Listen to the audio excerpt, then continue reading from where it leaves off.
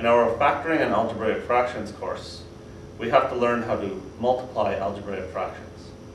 Example 1 has two algebraic fractions that are being multiplied. The first step is to factor everything completely. The numerator on this side has a common factor of 3c. If we factor it out, we get 2c minus 1. The denominator also has a common factor of 3c. If we factor it out, we get c squared minus 9d squared. This is a difference of squares, so it is still factorable, but we will do that in the next step. Here we have a simple trinomial. What two numbers multiply to give a 3, but add to give a negative 4? They are negative 3 and negative 1. So we have c minus 3d and c minus d. This is not factorable, so we just copy it down. Let's factor our difference of squares. C squared minus 9d squared factors to c minus 3d, c plus 3d. The rest gets copied down.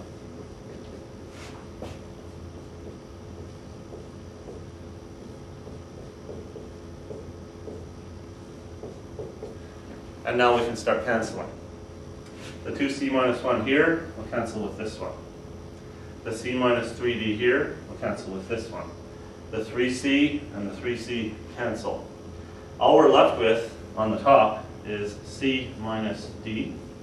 And all we're left with on the bottom is this c plus 3d.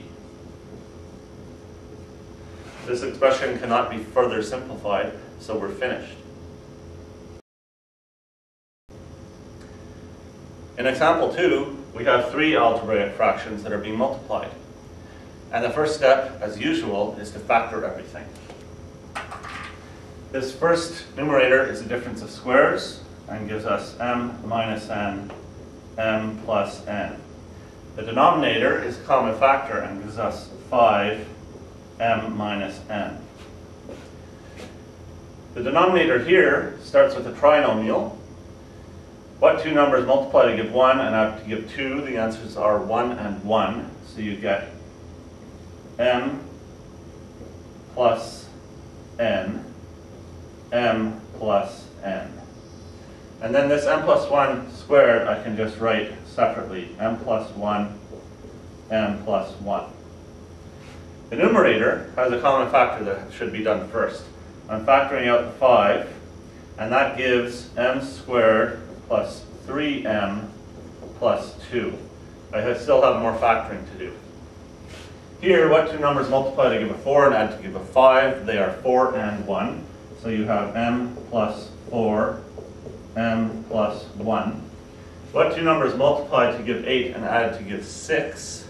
That is 4 and 2, m plus 4, m plus 2.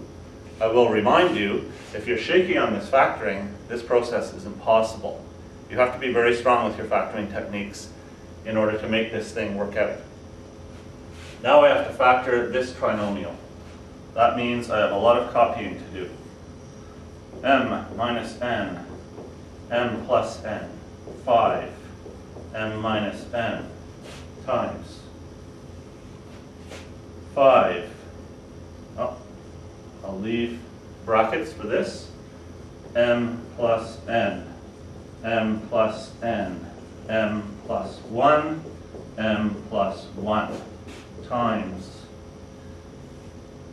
m plus 4, m plus 1, m plus 4, m plus 2. What two numbers multiply to give 2 and add to give 3? They are 2 and 1, m plus 2, m plus 1. Now I'm ready to do my cancelling. I have an m minus n and m minus n. I have a 5 and a 5. I have an m plus n and m plus n. I have an m plus 1 and m plus 1. I have an m plus 2 and m plus 2. I have an m plus 4 and m plus 4. I have an m plus 1 and m plus 1. All that's left is this. Remember though, that n plus n is in the denominator, so I have to write it in the denominator of my answer. There's nothing left in the numerator, which means there's a 1 left in the numerator, and we are finished.